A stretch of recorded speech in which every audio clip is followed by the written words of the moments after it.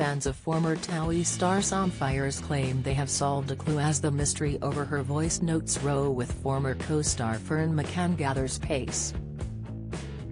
The pair are currently embroiled in a feud after several audio messages leaked online this week in what is allegedly 32-year-old Ferne's voice. In the messages, which have been shared on Instagram by user @LucyMay195, mum of 3 Sam is brandished a fat CT and a effing narcissist. The account has already racked up almost 25,000 followers, with the user claiming to have a further 36 messages ready to be released in the coming days. Ferne is yet to speak out about the allegations, but fans of the star have seemingly made their own assumptions as to who might be responsible. A number of social media users have pointed out that the 195 is likely to be referring to Club 195, a now-defunct Essex nightclub once frequented by both Sam and Ferne, and the former's sister, Billie Faiers. This is 100% someone they all know. 195 was the name of a club, it's closed now, in Epping that they all used to go to, said one Instagram user.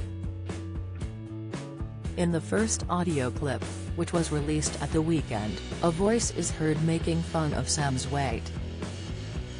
In a second, meanwhile, after describing Sam as narcissistic, the voice can be heard saying, "She's just so SD on people that have worked hard, because she's got a big following. It's just ridiculous, it's out of order."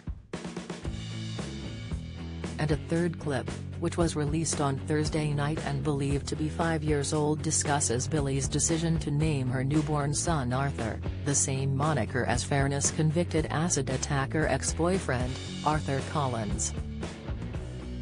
Again, the voice, which is believed to be that of Ferne, is heard saying the name is an odd decision, and would be the equivalent of Ferne naming her son after Billie's husband Greg.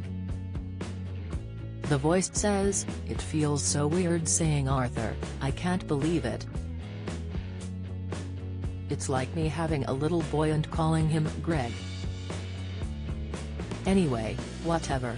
After fans turned on Ferne amid the allegations, it seems her employers are now beginning to question whether the reality star is guilty too. A source told The Sun, "It isn't just TOWIE fans that are talking about the audio notes, but the team at ITV who put Ferne's show on the box, give reality show Ferne McCann, first-time mum. They have spoken to her about the messages and the backlash which has followed in its wake.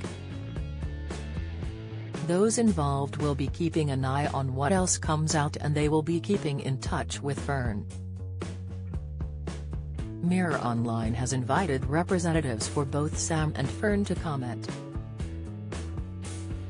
Do you have a story to sell?